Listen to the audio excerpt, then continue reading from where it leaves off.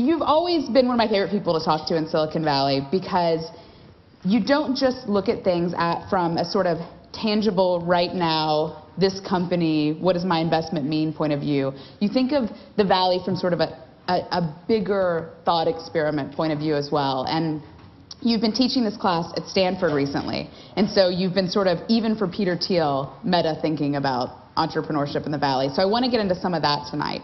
But let's start out and talk of ambition in Silicon Valley, because I think people outside the Valley think that Silicon Valley is a very ambitious place. It's a place where young kids come and want to start something that changes the world, is the cliche, or if you're more cynical, something that creates billions of dollars of net worth for you. But in some senses, ambition has really changed in the Valley over the time you've been a part of it.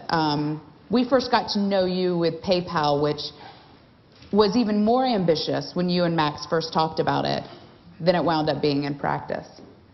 Yes, well, I think there always are a lot of different threads going on at the same time, so it's hard to speak about any given thing. But there is a striking way in which we're still suffering from a hangover from the 90s. And the 90s were characterized by people who had these very ambitious projects for how technology was going to change the world. And a lot of it sort of didn't quite work. The businesses cost too much money. They ran out of money. We burned through $180 million before we got to break even. The burn rate was $10 million a month or greater from March of 2000 through September of 2000. We raised $210 million. We came within $30 million of running out of money when we finally got to break even. And you guys were not considered an edge case or an extreme case. It was definitely not an extreme case. There were many companies that burned through a lot more. We were probably one of the ones, I think Amazon was the big one that burned through a lot more and that sort of came out. When Webvan, I think, was one of the biggest as well. Yeah, well, and then there were all the others that burned through a lot and didn't survive. But so the 2005, 2006 post-mortem I had on it was that one could learn nothing at all from this. And it was just there were things about we built a great team and people and things like that. When I've looked back on it the last year or two, though, I do think one of the things that helped tremendously was that there was a great vision about how to transform the world. And even though we burned through $180 million, we were at least able to get the $180 million to burn through. And there was at least something about it that was compelling and big enough to get that to work. And I think that people have, in many ways, gravitated towards starting ventures that are very incremental. And sort of, if you sort of think of these all as sort of hangover effects from the 90s, people have shifted towards incremental products where you do an iterative A/B search for a business model. You try to get traction on very small amounts of capital and then build it. You try to often do tiny things that are features of a feature to get things to roll out. You end up having an inspiring story. Sounds crazy on how to build things, and then at the same time, even the details of the way the businesses have been built. The shift, in '99, all the talented non-engineering people at PayPal worked on business development. So it was all about we needed to build it in relation to other companies. By 2001, the talented people were all working on product, and in some ways, the shift from biz dev to product, I think, was a microcosm of the shift from the 90s to this decade. And you shifted to product when you realized the world outside Silicon Valley didn't really like Silicon Valley. They didn't want to work with us. They thought people in Silicon Valley were obnoxious. And so business development did not work. And so you needed to just have a product that rolled out on its own. And so the 2000s model was you had sort of people suffering from a mild case of Asperger's, creating product-run companies where you could sort of, it was only you and the computer, and you didn't have to deal with this very mean, hostile world that had made itself felt very unpleasantly after things crashed. And a lot of people felt that was better. Well, it was certainly better than companies going broke, but I think we have to also understand that this was in part, a reaction to things that failed. And the history is helpful because we're all still living through the aftermath of this in one form or another. And I think people don't take companies public early. I think that's generally a good thing. I think that's a permanent shift. That's good. So I think there are some of these things are good, but I think it's worth rethinking all these business parts. So is it a good idea to only have small incremental things, to never talk about the future because that makes you sound like a crazy prophet, and we know that all prophets are false prophets. That's a lesson we learned from the 90s. Is it right to always have things that are of this sort? And that's where I think it's worth rethinking things quite a bit. If you frame it on the other side, I think the great challenge people have in starting businesses today in 2012 is how do you build a critical mass of people that are really talented, and so I sort of always like asking a few pointed questions to people who are starting businesses. So the intellectual question I always like to ask people is, tell me something that's true that almost nobody agrees with you on, which is always... That's one of ours. We have 5 Pando questions we ask everyone, and that's one of them. Oh, well, what's yours? Sorry. What's yours? What's your answer? My answer? Oh, my answer to my question? Yeah. Well, it's my question. It's our question as well. Well, this will... I mean, to be fair, we've published it now about 60 times, so... Okay. I think you took that from me. I don't know. I think we have I probably precedent on this. But I have many answers to it. It's always an uncomfortable question to answer because you'll sort of end up offending people. But I'll give sort of the answer always takes the form of I believe the truth is X, but most people believe not X, or most people believe not X, but the truth is X.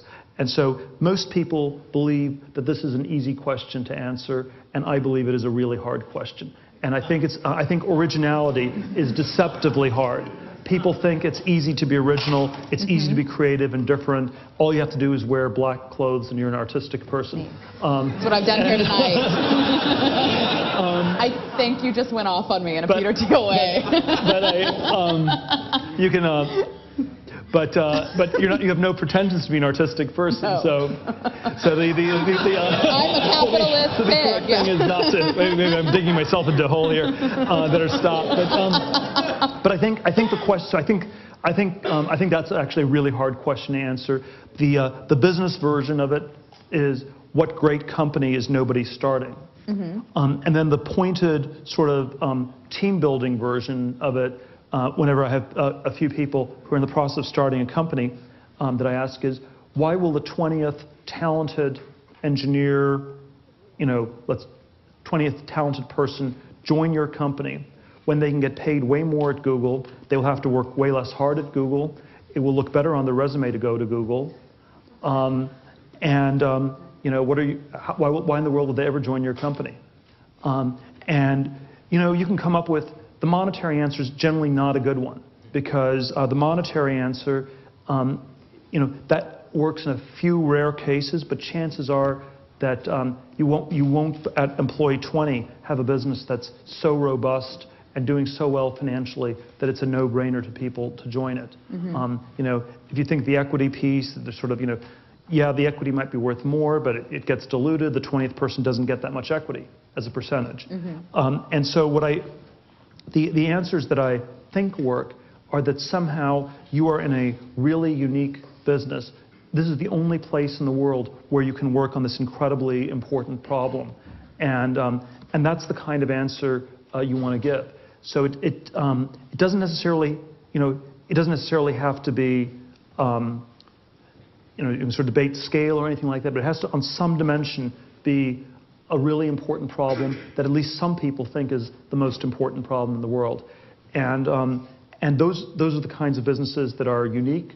When they work, they end up being leaders in their respective markets. And that's sort of, I think, the general formula that works. And on the other hand, if you do something where you have 20 other people doing it, even though it might seem easy to start, it's extremely hard to build out.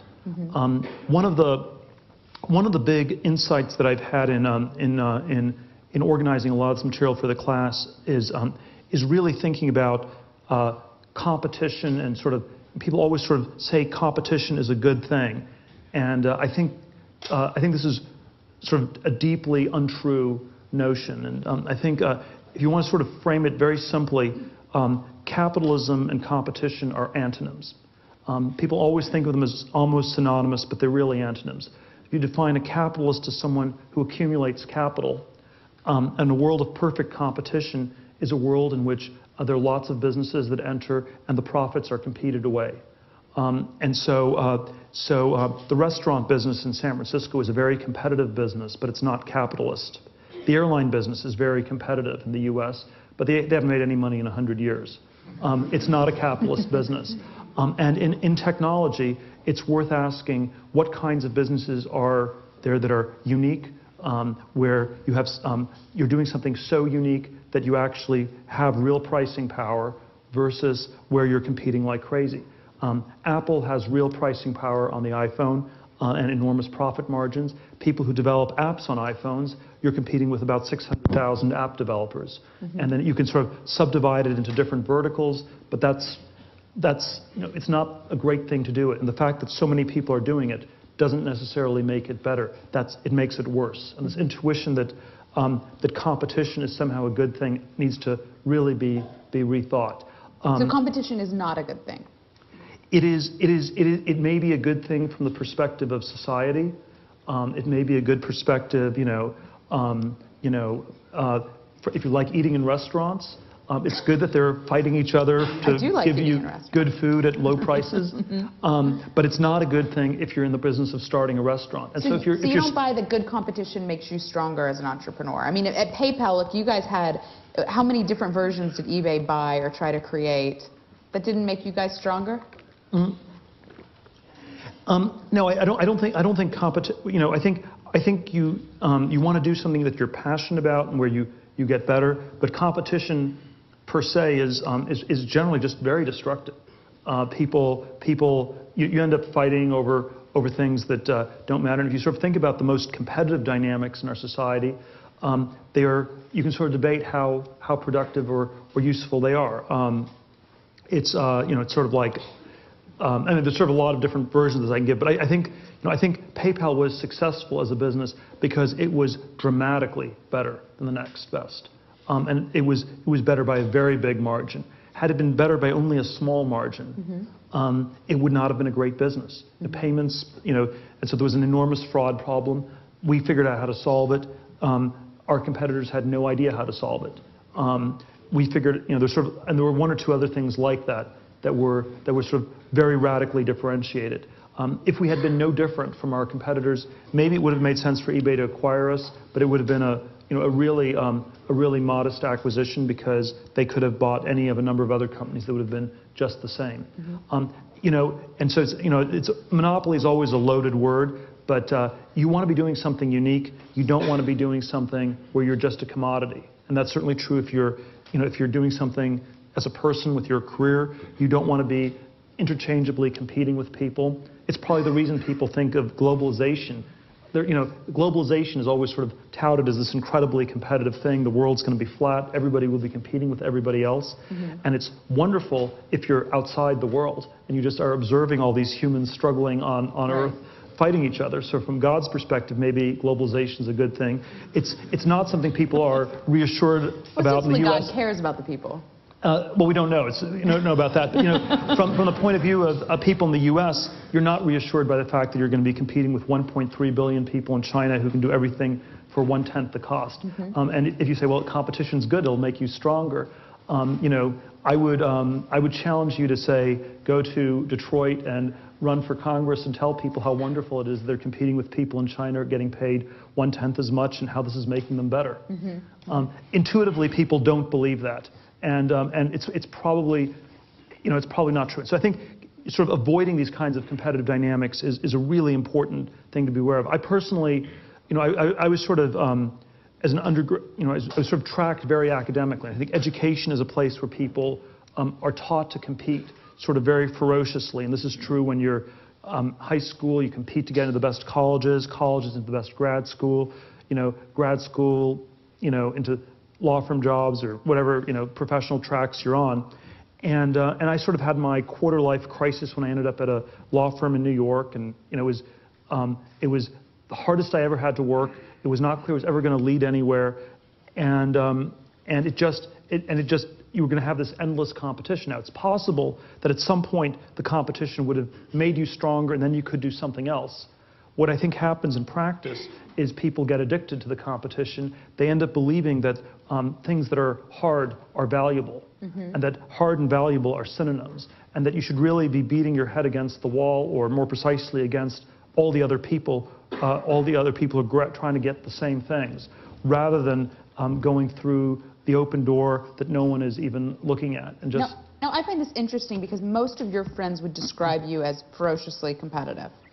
I mean, in the days of PayPal, Max would talk about you and Max competing on sort of everything. Like you would run, you would compete on math problems. He says that you said that you guys should compete to see who would become a billionaire the fastest. I believe you've won. I'm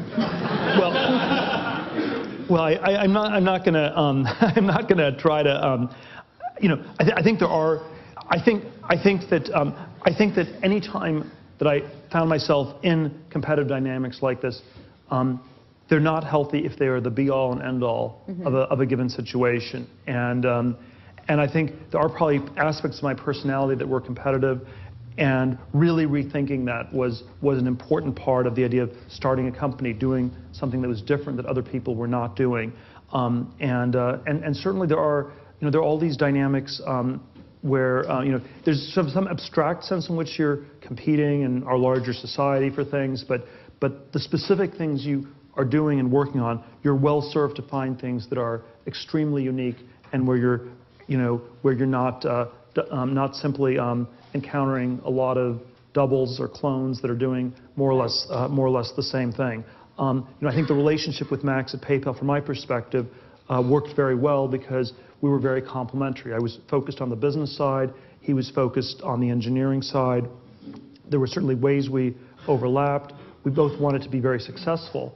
But I think being successful or changing the world is not necessarily the same as taking for granted that the game that people are saying you should play is the correct game. And so there are all these sort of, the standard anti-Rhodes Scholarship line is that these are all people who had a great future in their past. And it's sort of an odd question why people who get these very prestigious awards do not end up doing better. And my theory is they end up getting addicted to competition. And so they get something that was hard to get, but they keep trying to get hard things rather than getting valuable things. And we have to understand the hard and the valuable are possibly completely different. Are they different, or are they at odds? They are at least different, and in practice they're at odds, because if things are hard because of competition, they end up being not valuable. So again, getting to be the best restaurant in San Francisco, very hard. Very not valuable because the second best is still close enough that your profits are going to be competed away. There's the standard Kissinger anti-academia line, which was the battles are so fierce because the stakes are so small. You say, well, if people are rational, why would you have a fierce battle when the stakes are small? But it's a correlation. The stakes are small, so people have to fight for scraps. And so that happens a lot, and that's a dynamic one needs to really try and avoid. So would we be better off as a country if we had more monopolies? We would be better off if people focused on doing unique things rather than if people tried to do things that were undifferentiated in various tracked ways of one sort or another. Obviously, monopolies are bad in a static world. But if the trade-off is people developing unique technologies and getting recognition for this, either through a patent system which doesn't work terribly well, or through business models where they can capture some of the value, that's a much better society where people are innovating, creating new things, capturing some of the value for what they've created, rather than one where everyone's trying to do the same thing, which is probably a static society at the end of the day. So just to get back real quick to this whole notion of ambition, I mean, I agree with you about that we're sort of in this hangover. I mean, Mark Andreessen says it's sort of the internet generation's Vietnam. I mean, one company goes public and everyone says it's a bubble and just loses their mind. But one thing that seems to have come back is this land grab mentality, is this first mover advantage mentality, where you see, you know, if you think about how Yelp rolled out, it was a business that was going to take multiple small network effects, and it did it in a very different way than, say, Webvan did. It was, let's prove it in San Francisco and be small. You know, now you have, you know, companies like Uber that are already expanding in Europe. I mean, there's this whole obsession with, oh my God, the Sommers have cloned me, I've got to go to Germany now, versus, you know, focusing. And I think Groupon was, you know, the first startup I had ever seen that went so aggressively internationally so quickly and didn't particularly go well for them. I'm curious what you think of the first mover advantage of that land grab mentality in entrepreneurship, and if culturally, how that ties into what we talked about ambition and sort of starting small, because it definitely seems back in some way. Well, I think the valuable tech companies are not the first movers or the second movers, they're the last movers. You know, Microsoft is a valuable company because it has the last operating system, and Google's valuable if it's the last search engine, and you can sort of think of the, you know, various other companies in different categories. Say Facebook. Can't speak about Facebook, but various companies are valuable if they're the last in their category. And if you look at and this is always, the intuition is always that the value gets created, you know, very, very quickly. But the reality is that most of it gets captured over many decades. We did this sort of exercise at PayPal back in March of 2001, and it was sort of a financial modeling exercise and we'd been in business for 27 months at that time, and we looked at sort of you had a high growth rates of like 100%. You looked at discounted cash flows. You used a high 30% discount rate. It turned out that about 80% of the value of the business was in years 2011 and beyond. We'd only been in business for 2 years, and most of the value was in the 2010s and beyond. And I would submit that most of the tech companies that are valuable today, most of the value is very far in the future. And so the question is, are they building a permanent franchise that's going to have real lasting duration, or are they going to be superseded or something like that? Now, there are certain contexts where, you know, maybe the first sometimes are last, and so it's important to be first because that's the only chance you have for being last. So if you've come up with a fairly straightforward new model which can be easily cloned, then other people can copy it really quickly, and so the only way to actually get to be the last mover is to be the really fast first mover and somehow take over the world really, really quickly at an accelerated pace. My preferred way to go about it would be to try to start businesses that the Samwer brothers cannot clone. And so I would say sort of another test would be, you know, yes, we can sort of take over the world incredibly quickly before we can prove the business model. To some extent, PayPal felt like we had to do that. You know, the argument I always had for why we had to burn all the money through in 99, 2000 was email and money was a basic idea. Linking money and email was straightforward enough. People could copy us.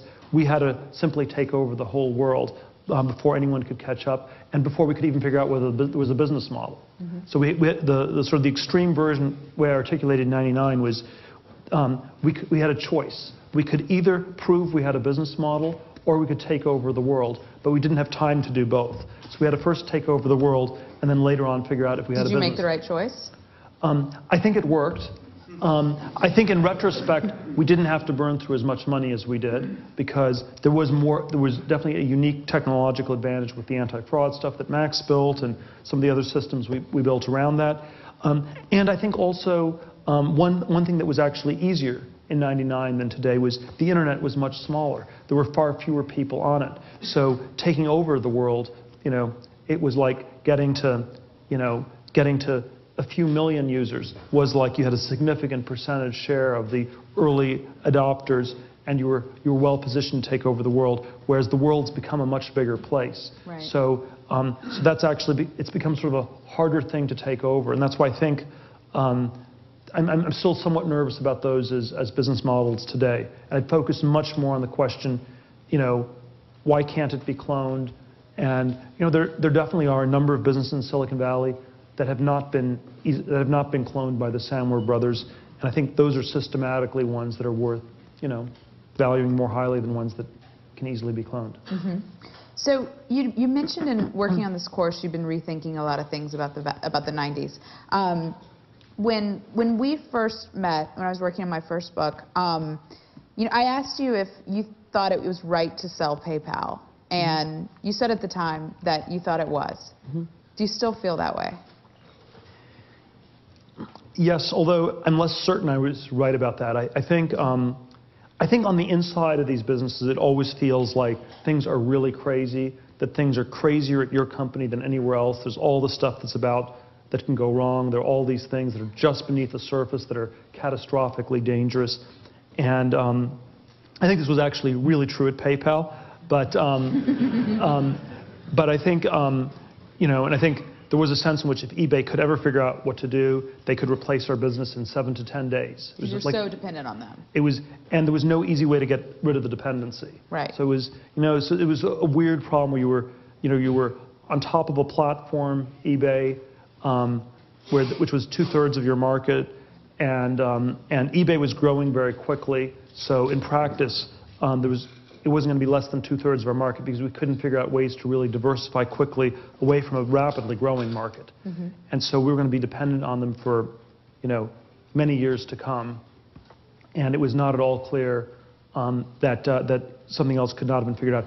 And it was a deal where there were tremendous synergies, in fact, between PayPal and eBay. So it was actually a tech acquisition where there were some really big synergies. I think most tech acquisitions, the synergies are pretty weak.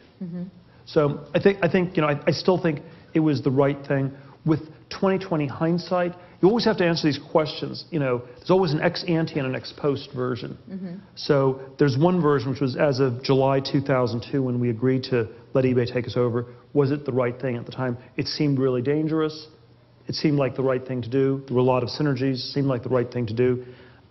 Maybe we were overestimating the dangers, stuff like that. Not sure about it. Ex post, I think PayPal has grown a lot more. It would have been a very valuable business for us to have stayed involved with in a variety of ways. On the other hand, I think it turned out that a lot of the people who were involved with PayPal probably did better than they would have done had they stayed there. So I think ex ante it seemed right, and ex post I think it was definitely right. So let's talk a little bit about what everyone from those days has gone on to do. Now, if you were to, go back and look at, let's say, Yelp, YouTube, Slide, LinkedIn, 4 of the PayPal alum companies that I think about the most, would you have thought that they would shake out in the order that they have? It's I don't well this is I don't have a it's not clear how one would have predicted exactly what was going to happen in all of these. I think that I don't want to sort of get into all the details. I think directionally they did better than one would have thought across the board. So I think there are at this point 6 companies started by former PayPal people that are worth more than the original PayPal business at the time of acquisition.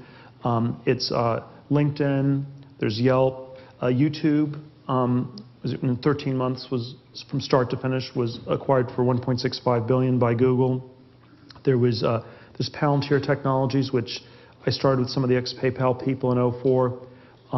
There's Tesla and SpaceX, which Elon ended up starting. So they're actually so I think the remarkable thing is that we had as many of these as we did, and then there's sort of a number of others that are sort of emerging as pretty good ones in their own right at this point.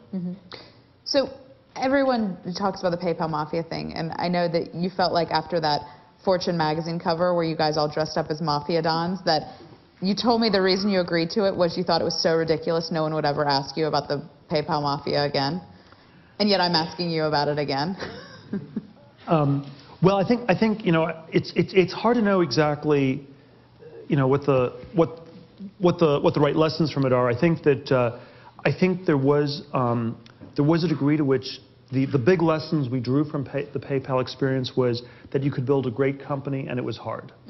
And most of the time when people have been in very successful businesses, they've learned that it's not that hard. which I think is probably one of the reasons so few successful companies have come out of Microsoft or Google. So there were probably, the PayPal had about 200 people on product and engineering at the time of acquisitions. It was all out of these 200 people. Google probably has 10,000, and even though I think in some ways they are more talented than the people we had at PayPal in terms of IQ or sort of academic ability or credentials or all sorts of things, the lessons they've learned are not ones that would actually translate into building businesses. And then I think a lot of people were involved in businesses that failed.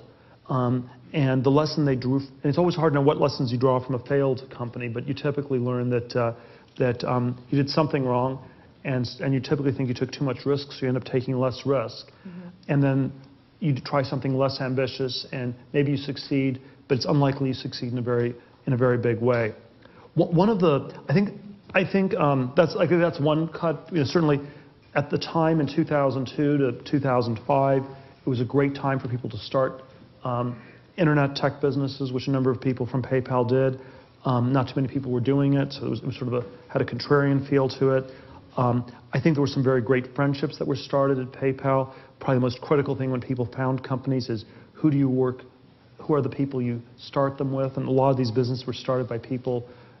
Yelp was Jeremy and Russ and Reed at LinkedIn started with a few different people. They were all sort of started with like teams of people. Yeah, Chad and Steve. Chad and Steve and Jawed originally at YouTube, and I think that's actually worth thinking a lot about. How well do you know the people that you're starting a company with? It's one of the questions I often like to ask people when they're starting businesses is, how long have you known the person you're founding the company with? What's the history? And if it's like you just met a week ago at an event in San Francisco, and you thought it would be cool to start a company, you went here to meet somebody.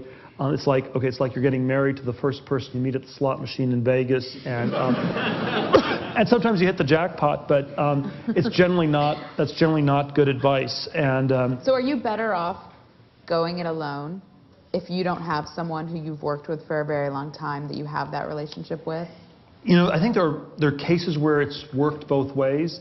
I still think the more common pattern is the two co-founders, where people sort of bounce ideas off each other and provide a bit of a reality check to each other. But I think there are also some very successful models of the solo founder. But I think whether you have one person or two people as the key drivers, there's probably an initial team of 5 or 6 people that you build out, and I tend to think that works better if the people know each other reasonably well, and there's something organic about the way that gets built. And so if you have sort of like, well, great idea, but I don't know anybody, that's like, from my perspective, almost uninvestable. Except for me. Well, yeah, but I'm not falling for that anymore. What's your role at Palantir, and why was that an idea that made you want to be a co-founder? I mean, there are many companies you've been heavily involved with since PayPal, not enough that made you really plunge in. Well, we thought that there was, so Palantir Technologies is a sort of a data analysis tool. It leverages some of the insights we had from the fraud technology at PayPal. We started as a summer project in my office in 2004, and it was I tend to think of it as like the first big data company, and it's been used sort of by it's used in sort of a government defense context. It's been used by large businesses to sort of detect fraud and figure out all sorts of things you can do with data. I thought that this was an important problem that was not going away. I thought the terrorism problem struck me still very acute in 2004. I think it still is in some ways. I believe the low-tech solutions were all bad. You could basically have incredibly intrusive things where civil liberties would be abrogated, or you could do nothing, in which case you'd have another terrorist attack, and then civil liberties would be abrogated. So from a libertarian perspective, I believe that we needed to tackle some of these problems using technology to figure out patterns of who the terrorists might be, rather than using the extremely low-tech systems we had which didn't really catch the terrorists, and we're simply setting ourselves up for something even more draconian. And that sort of was the philosophical frame, and then but then I think the specific part was, it also seemed like a very important problem to solve. I thought that the U.S. couldn't take over the whole world and make it peaceful, and we couldn't be defensive and secure everything in the U.S.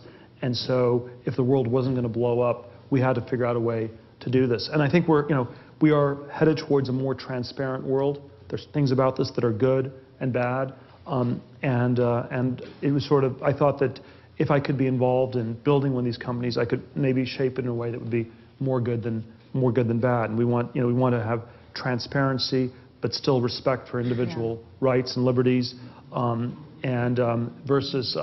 versus but the opposite of transparency, it's not always privacy. Sometimes the opposite of transparency is criminality.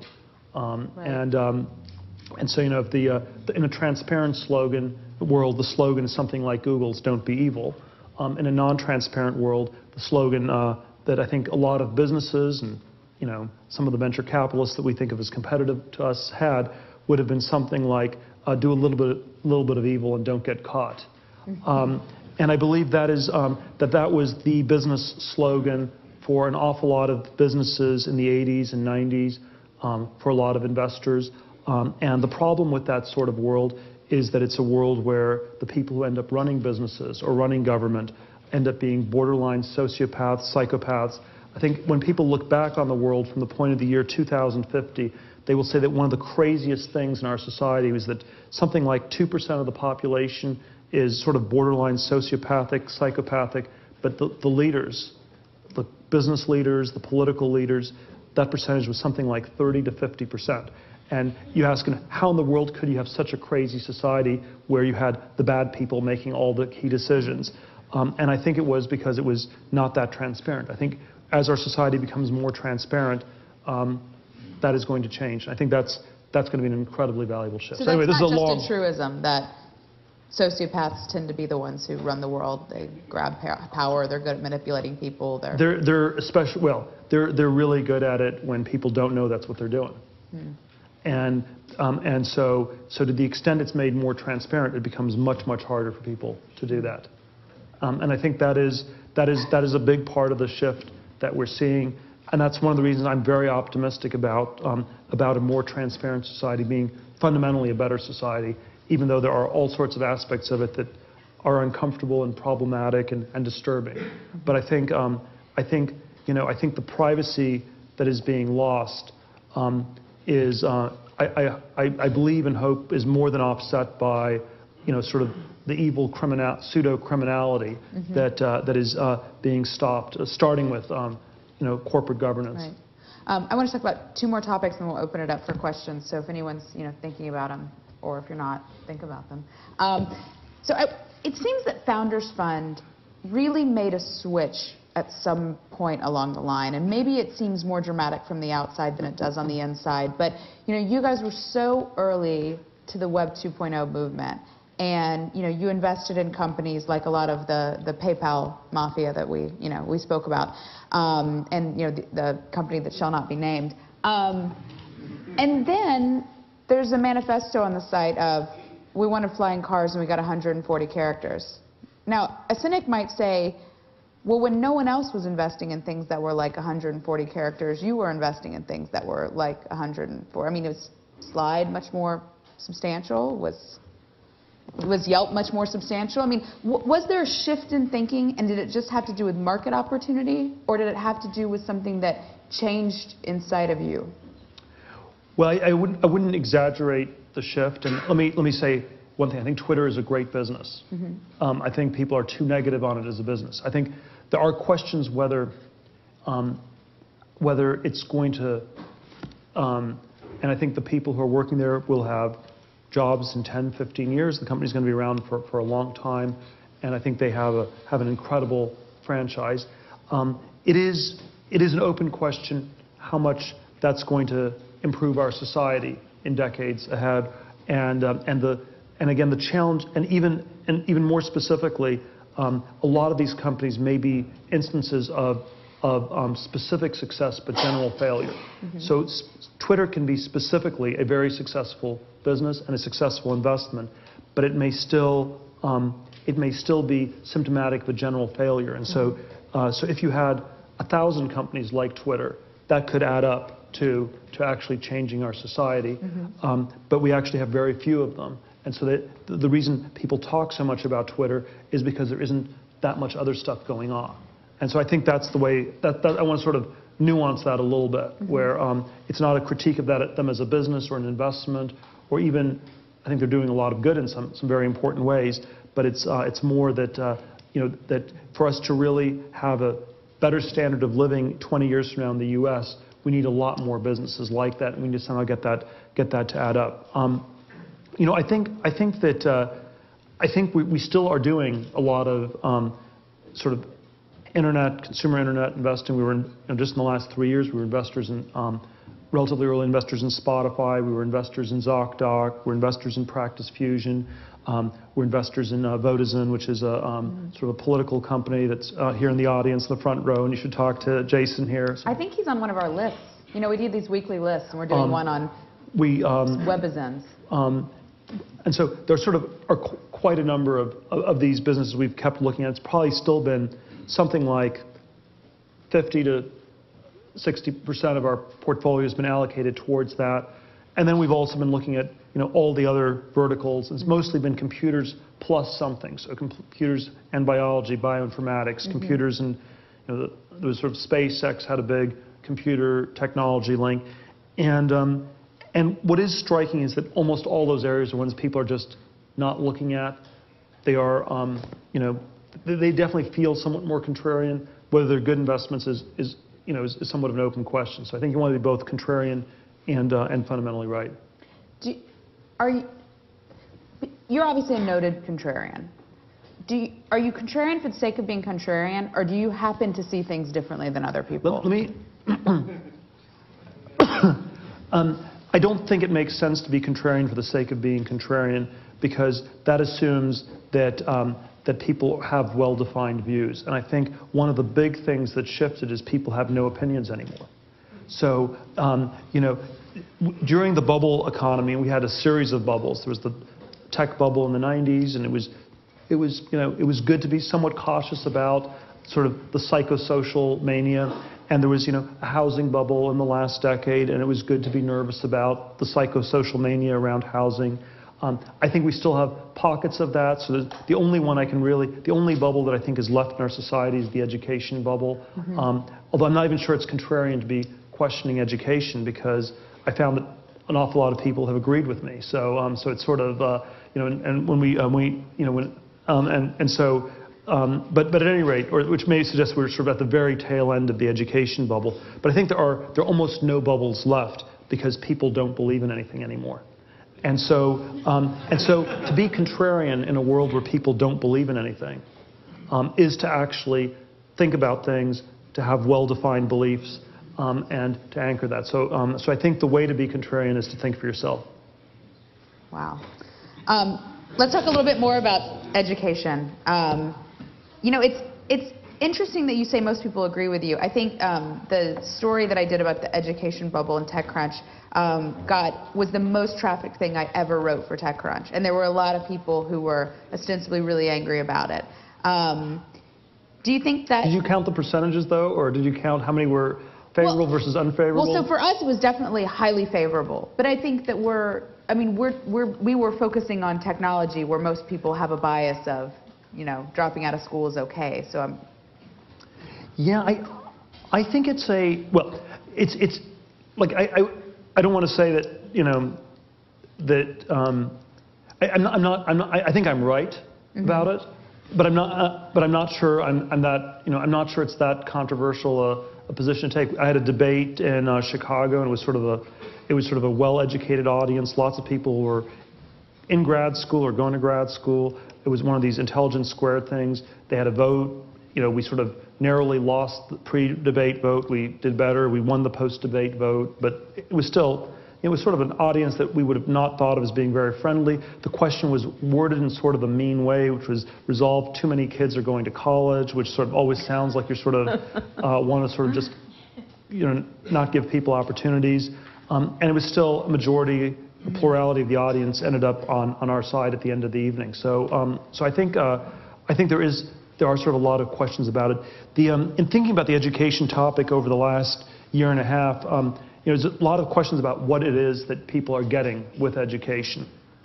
And the initial thought I had was that it's some combination of an investment and a consumption decision. You're investing in your future, you're learning things that will make you better, and then it's a consumption decision because at the same time college is like a 4-year party, or getting an MBA is a 2-year vacation break from work. And so it's sort of this great combination of investment and consumption at the same time. And that's sort of similar to people buying a house with a swimming pool, where you could say, look at how much I'm saving, and then you're consuming by saving. So there was sort of the same contradiction as with housing. But what I've come to think in the last year and a half is that most people don't really think of it as either an investment or consumption decision. And the financial product it's closest to is that it's an insurance product. And people are basically investing in education to buy insurance so they don't fall through the big cracks that exist in our society. I think it's a bit of a cop-out because we should be asking questions why the cracks in our society are so big. So if we had a really healthy gun market where lots of people were buying guns and you were safer if you had a gun and other people didn't, you could say the gun market's healthy, look at how much people are spending on guns. But we should also ask questions, why is our society so unsafe? And I think there's an analogous question with education. If people are spending 4 times as much after inflation to go to college as they were in 1980, and you have this escalating arms race to spend money on it, what's gone wrong in our society with that? So that's the insurance problem. But then I think the real problem with it as insurance is that it actually does not function that way at all, and that most of education is actually a tournament. And it is a tournament in which you have to beat other people. It's very competitive, and if you don't go to a top-tier school, your diploma ends up being a dunce hat in disguise. And so it's not really an insurance policy; it's a fraudulent policy. And that's the part that I think is starting to surface in recent years. Now, you've been, since making the stance, pitched on a lot of education startups that has suddenly become sort of a generally hot area. It was an area the Valley avoided for a long time. What do you think works? What do you think doesn't work? Are you particularly persuaded by any of them? Well, a lot of them don't seem to. There's sort of a lot of things that are very tricky about it because it's hard for people to show. You have to have a product that's actually better, and that you can explain to people that's better. And I think that's pretty hard. Getting distribution's hard. So there are a lot of sort of idiosyncratic, a lot of challenges around it. They often seem not as well differentiated as one would like. The part that I think is sort of weirdly still off with most of it is that you have to understand what education is. And it's not an investment. It's not a consumption decision. It's an insurance policy.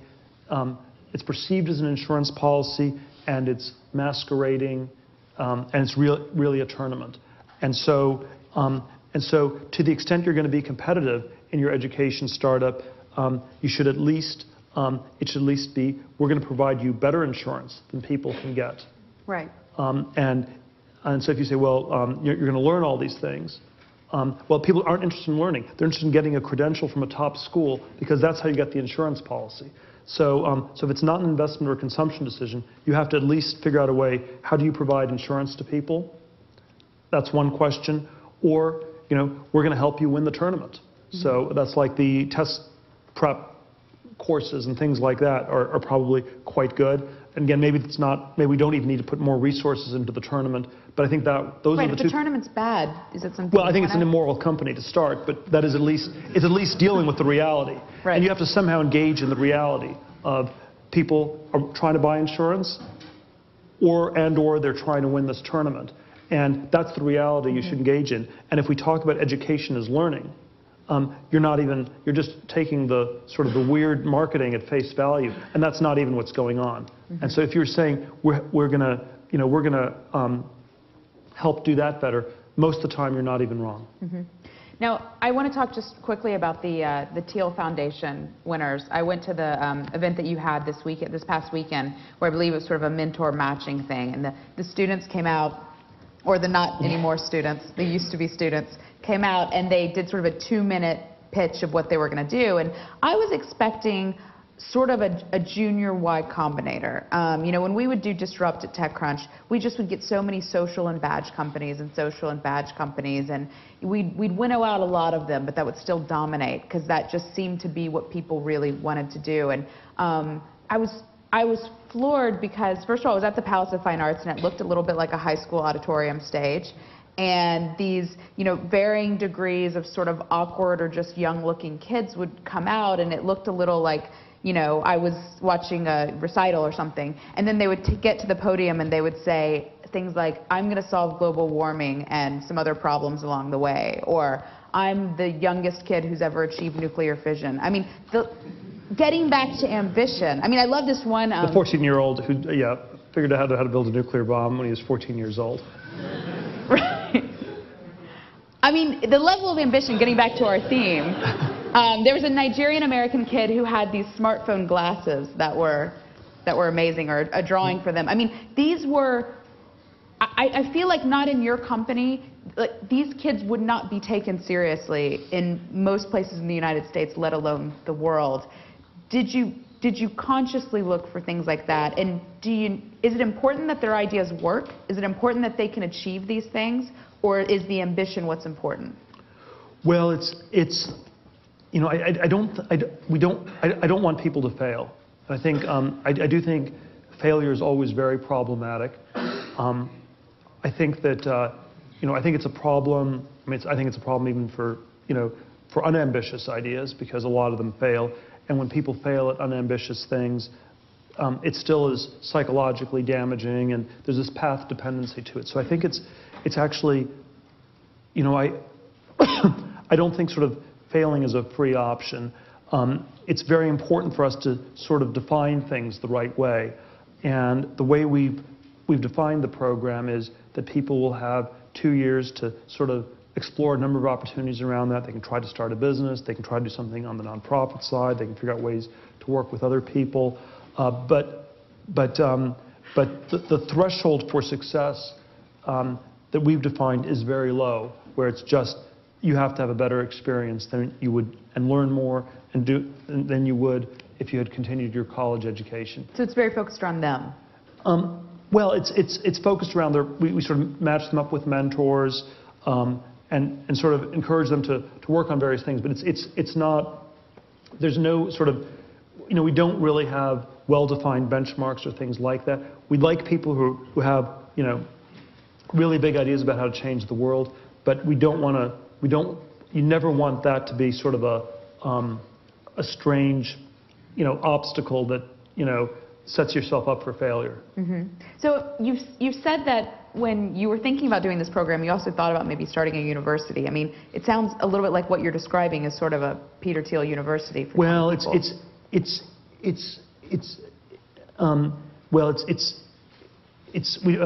don't really think it's really a university at all. So I mean, it's quite different. But I think that the basic thought behind the program, I was looking at, you know, the whole education reform stuff for years.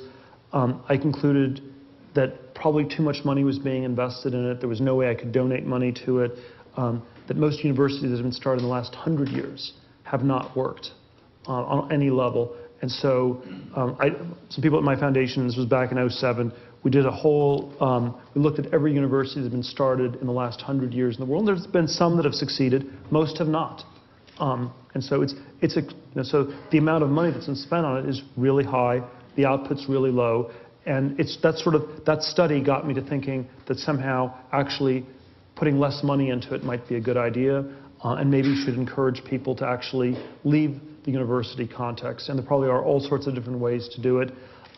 We decided to focus on very talented people who are young enough to sort of make choices about different things. I think when people are 18 or 19 years old, they're often making choices for the rest of their life. They're not aware they're making these choices, but they're sort of silently defaulting to it.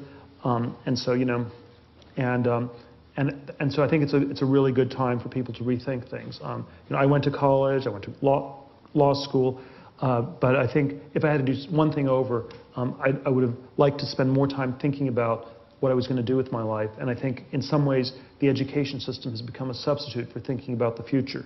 You go to school, so it's like, what do you do in high school? Don't know, I'll go to college. What do you do after college? Don't know, I'll go to grad school. And the sort of tracking, credentialing becomes a way to avoid thinking about what you're going to do with your life. We hope that this sort of program gives all these people an opportunity to spend 2 years really thinking about how they might make a difference. And it's not clear that a super ambitious project can be built, but I think they will end up working on something productive and more ambitious than they otherwise would have. Mm-hmm.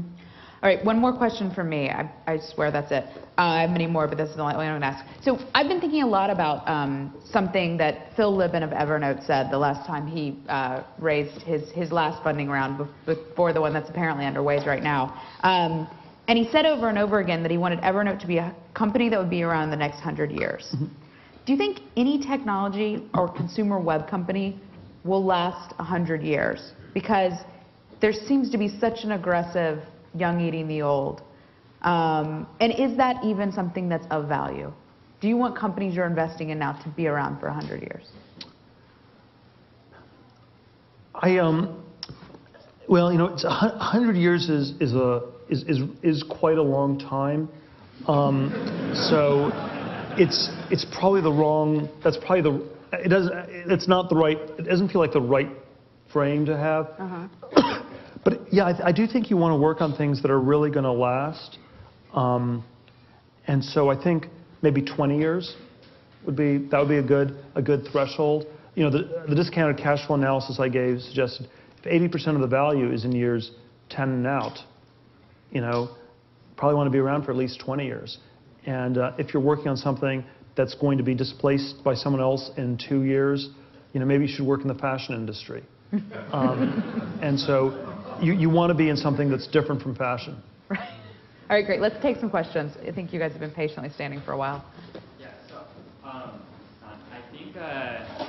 I think there's to my question like a honorable answer and a honest answer. But my question is, when you're considering an investment, how much do you look at the individual as opposed to the idea? What's the ratio there?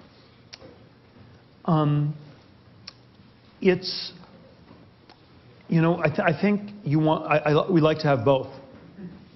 So I think the individual is more important than the idea because you can't change the person, but you can change the idea.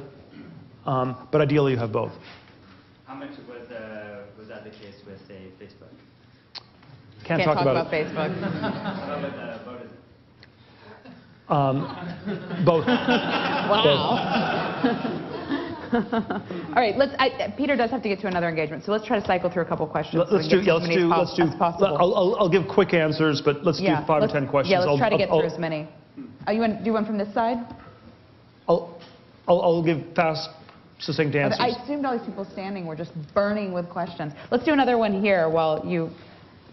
But I have more questions if no one else does. There's microphones, guys. Go to the microphone. It's right there. Okay.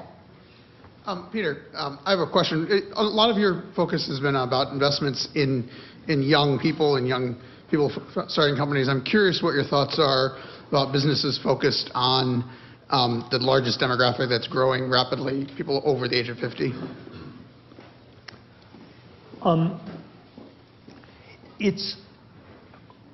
I think there are. There's sort of. It's an important demographic. The question is what the right businesses to start are. I think probably we've done a number of things around healthcare IT. That seems like the most obvious technological area to focus on with that demographic. There probably are a lot of other kinds of businesses one could start, but I think I don't generally think that much in terms of the age of the people who are likely to use the product. Okay, go ahead. Very thought-provoking. Peter, you talked about the importance of ambition. You also talked about some of the peril of failure. If more people are ambitious or more ambitious, won't there be more failures? And how do you think about that? Well, I think I think there are different ways you can fail. So if you try something very ambitious and it doesn't work, you will at least learn a lot. You will probably achieve quite a bit along the way. You will have maybe built a great team of people with whom you can do other things. You'll get the 20th awesome person on board. And so I think you will not have failed entirely. If you try something that's not ambitious and you fail, I mean, that's really demotivating. All right. Do we have another person over here? Okay. You know, you talked on the subject of education and kind of the next bubble. The biggest challenge that I find that education is perceived as almost a God-given right here in America, and especially in a lot of other places in the world. How can business really kind of position itself to revolutionize that industry when there aren't any really business models, you know, given that context? What are your thoughts on what is a business model that could truly disrupt education and position us for the future? No great opinions on that. I think it's probably figuring out ways to substitute the credentialing process, or to substitute, some of these things. So if people are buying insurance, how do you give them a credential more cheaply, for example? But again, the network effects, all sorts of complicated things around that. Go ahead. Two questions. One is, what's the most common question asked by your students? And then the second one is, how important do you think emotional maturity is, especially for these young kids that are putting these noble ideas of changing the world above happiness? Yeah, I don't know if there are any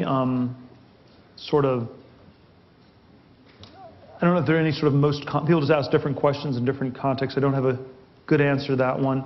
I think that people, I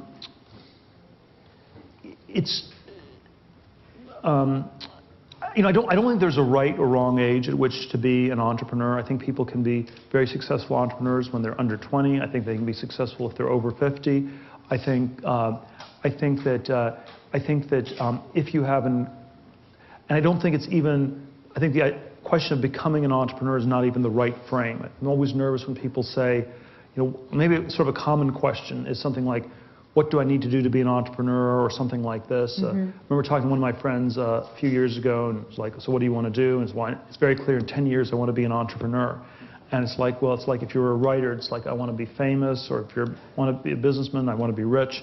But it's actually, you shouldn't think of it as this line on your credential. And people start businesses because they're really important problems to solve, and it turns out to be the case that starting a new business is an important way to solve problems, and you should focus on finding important problems to solve. So you might be able to solve them in the context of a big business or a government or a nonprofit, but I think there are a lot of reasons that small businesses are really good ways to do it. But that's a question and a shift in emphasis that I'd want to give, and then I think the emotional maturity question is sort of what are people's motivations for doing it, and you have to try to figure that out on a case-by-case basis. Do you think everyone can be an entrepreneur, given the right problem that matches their skill set, or are there people who are entrepreneurs? I don't like the question. I don't like the question. I think that it's can everybody be famous? Right. So that's, or can everybody be rich? Maybe, maybe not. And there's sort of a relative definition that's always tricky, but it's can everyone find something important to do? I think the answer is yes, and I think that's the question you should try to focus on. Okay, great. Hi, Peter. Anthony from LinkMe.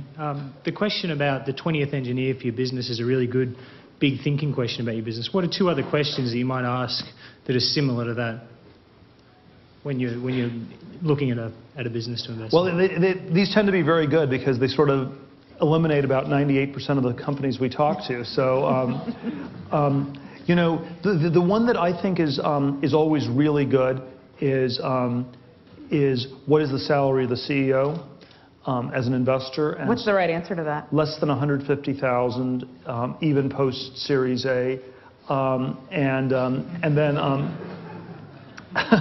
You're always trying to trap me here, I know. Isn't that why you invested in me? Because that's being a good reporter. And so if you like the people, you like the business model, you like the technology, you like everything, I found that single question is incredibly predictive because it ends up setting the culture. Are people doing it for equity or cash? It drives the people who are being hired. I think sort of the random data point on LinkedIn when I remember when it was getting started, Reed was taking a salary of $15,000 a year. It was the minimum, taking minimum wage so he could get health insurance. Maybe he didn't need more money or anything, but it was sort of setting the right tone for the company. And it's sort of, and you always want to sort of get to this question of motivation. Do people actually believe in what they're doing? One more question like that? Can we get one more like that? Because that's a good question. I can't think of another good one right off the top. Good.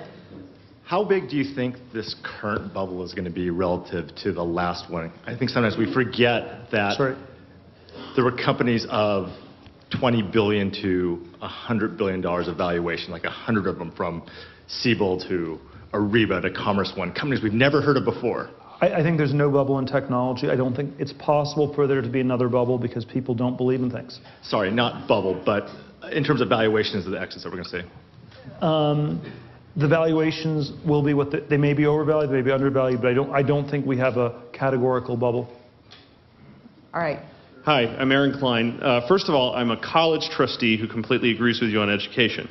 But secondly, I'm a financial tech entrepreneur. And so my question is, from your perspective, why is it, and we're only basically 12 months in, but why is it that so far technology has failed to disrupt how we invest our money, how we manage our money?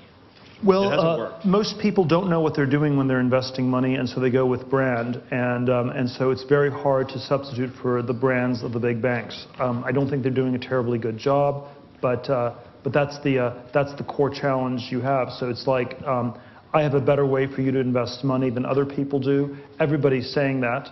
Nobody knows what's true. People end up defaulting to branded solutions, and so it's extremely hard to displace that. And so on the consumer side, it's very hard to sort out the marketing from the reality. All right, last question. What's your opinion on joining another startup before starting your own? I was pretty opposed to it until I did it, and it's been probably the best decision I've made. Well, the most important thing is I think the most important thing is to try to do something you believe in and that makes sense. So I disagree with the premise of the question. It's linked to the question about entrepreneurs. You shouldn't do a startup for the sake of doing a startup. You shouldn't join a startup for the sake of it. It's a question about the specific businesses. What I think is true, I'll make one sort of economic scaling financial point, is that if these things work, they can work incredibly well, and it's sort of a power law type thing. And so if you think of it as the economic version of this is always as well, you're much better off starting your own company because you'll have a bigger percentage stake in it than if you join a company later on.